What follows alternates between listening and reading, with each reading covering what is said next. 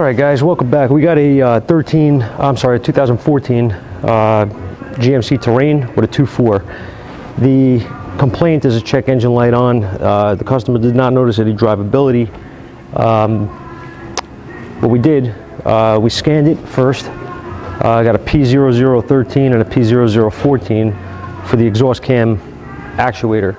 Okay, so I wasn't going to film this, but decided to play around a little bit and get some stuff on camera. But in any case, what I did was, the first thing, I went to the solenoids and I noticed this. I'm going to show you. Okay, this was already replaced. Did a good job. I guess the pigtail's good. This is the intake side. This was replaced. It works. Normally when I get one of these, I change both solenoids. They usually go bad. So I just get both of them from the dealer and replace them. This one is bad, the exhaust. I ohmed it out. It's off the chart. It's shot. This one is good, and I mean, we already verified what's wrong. This isn't a diagnostic video so much, but I just wanted to play around a little bit. I had the Pico out and I was doing some other stuff, and I thought, well, let me just play around and get some captures. So what I'm doing is I'm in my scan tool here under the control for the actuators. Both, you know, I can control one at a time, obviously, the cam for each cam. So what I have is my blue trace on here is current, and my red trace, let's see if I don't do that again, my red trace is voltage, okay, in the solenoid. So what I want to show you is a comparison basically between the two. I'm going to do the exhaust side first, and see what we get here. Okay, I'm going to turn it on right about now, and as you can see, there's your control. I'll shut it off, and I'll stop this, and I'll go back. Now, what you can see here is we have no current. All right, we have a control and no current. You can see where it's ramping up, and there's no current ramp here. Okay, there's only voltage control side.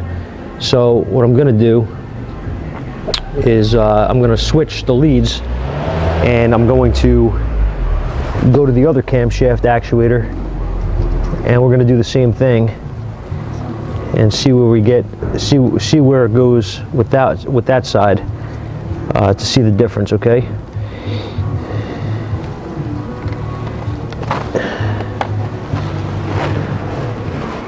So I'm going to restart the scope, and I'm going to back out of here a second. I got to go to the intake cam solenoid. Okay, so I'm going to go back now into the intake side, which does work. And I don't know if this tool is going to time me out because I just did the exhaust.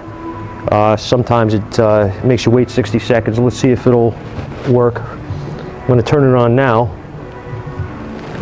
And if it has control, nope, it's timed me out. All right, we got to hang out a second. We have to wait 60 seconds here for this to reset. And back out of the tool. I'm just trying to mess around here with different things to see what's going on, basically, with the with the solenoid.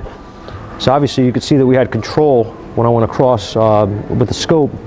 With the voltage, we do have control. It's trying to turn it on, but we have no amperage, so we have no current flow through the solenoid. Okay. So I think I'm right here. Let's see. I'll go back in and see if it'll let me do it now. I'm probably rushing it too much. Oh, there it is. And as you can see, we have a current ramp. Okay, stop that. And you can actually see the turn on. Okay, where the command is.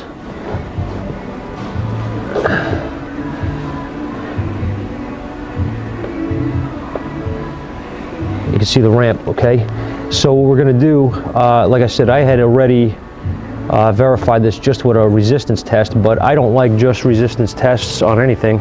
I mean, on these things it's all right because it's broke, it's open, whatever, but you know, a lot of things could affect resistance. So if you're with this one, it's broke, so I mean, it is what it is, but you can have effects with resistance values.